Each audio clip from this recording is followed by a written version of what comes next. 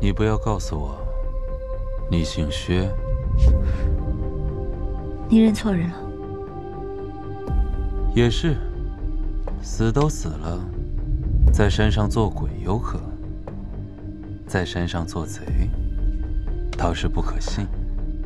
你放开我！你放开我！不要听这个疯婆娘的，我是无辜的！你们抓错人了，放开我！你放开我！放开我！听着真烦啊！带回去，关起来。来人！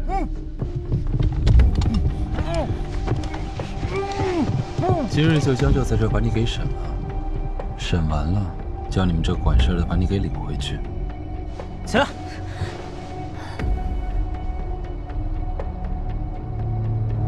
肃国公，你看不上我吗？嘿，你这个女人啊，还真是放肆啊！身在真女堂的女人，就干不出贩卖私盐的事吗？我知道的，不比那个人少。你带他回京受审，为什么不带上我？求我关你？你还挺有意思。在这个地方，肃国公不能对我刑讯逼供，不觉得施展不开吗？梨儿，你在里面吗？梨儿，若是今日我们没有进来，你想唱的是另外一出吧？你是在说你不姓薛？你带我回京审一审，便什么都明白了。你原本想唱的那一出，今日可看得见？肃国公想看，来都来了，把我绑起来，带出去，我唱给你听。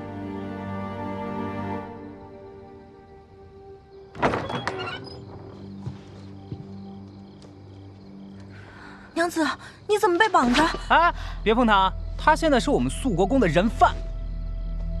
怎么回事啊？到底怎么回事？柳夫人是吧？肃国公，我追拿朝廷要犯至此，或此女与人犯有同谋之嫌。如今此女，我要带回详审。肃国公，这里边一定有什么误会。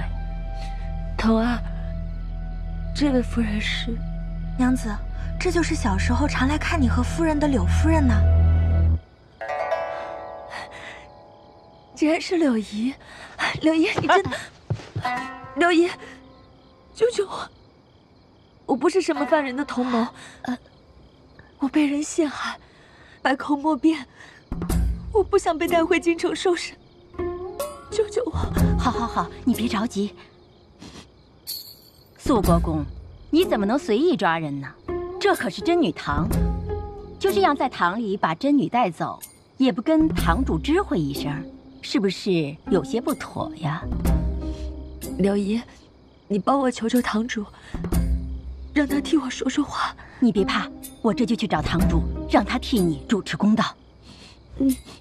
我在这等你，柳夫人。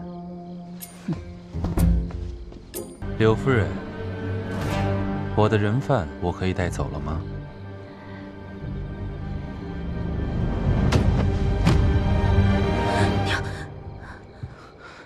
主君，他身上有伤。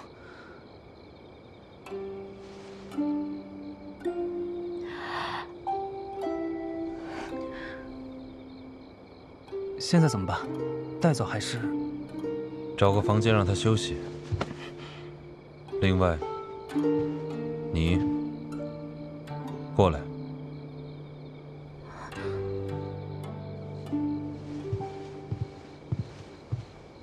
审一审这个丫头。是。啊！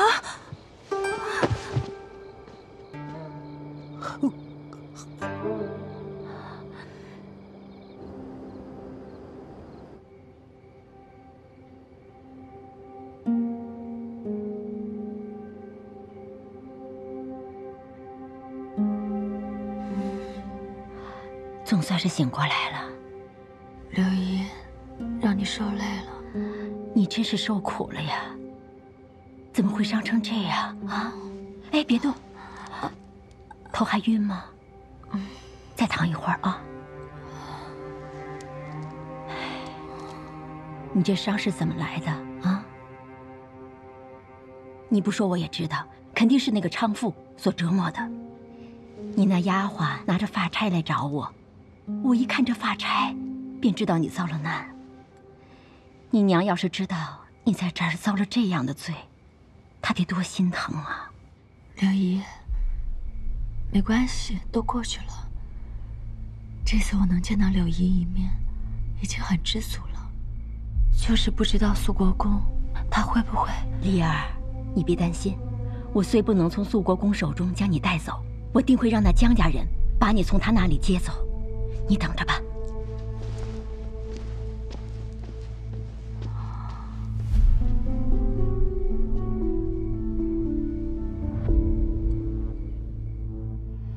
快点，快点！后边跟上！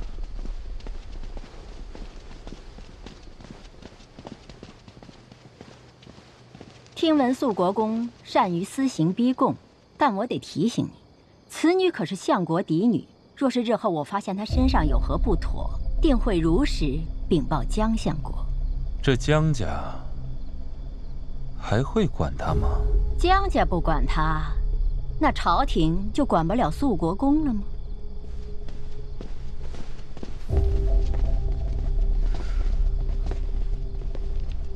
嗯，这柳夫人还挺厉害。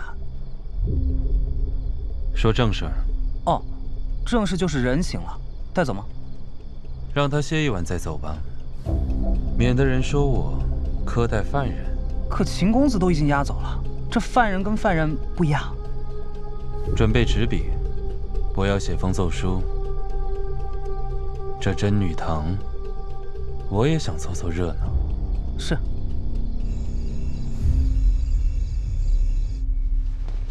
童儿，姐姐对不起，我把姐姐自伤的事情说出去了，我真的是太没用了。没关系，如今也不重要了。姐姐，那个肃国公是怎么一回事啊？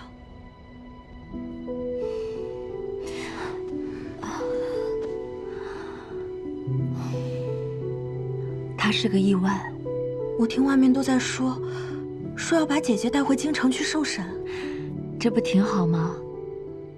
将计就计，我们可以下青城山回京城了。可是姐姐，我们就算能回到京城，也回不到姜家呀。而且，那个柳夫人真的会去姜家吗？柳夫人不用去求姜家。堂主与人苟合之事，已经给了柳公一个在朝堂上说话的口子。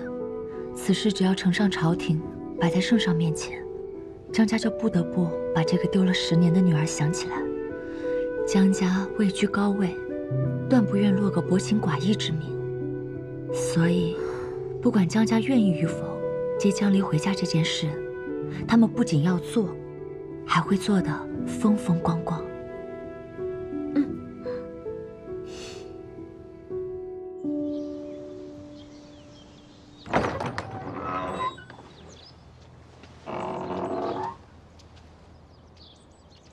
昨夜睡得好吗？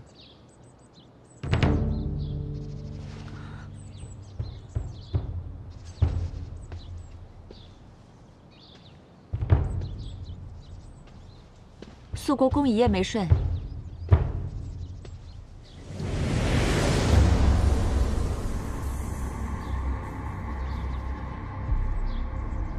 想了一宿，你到底姓什么？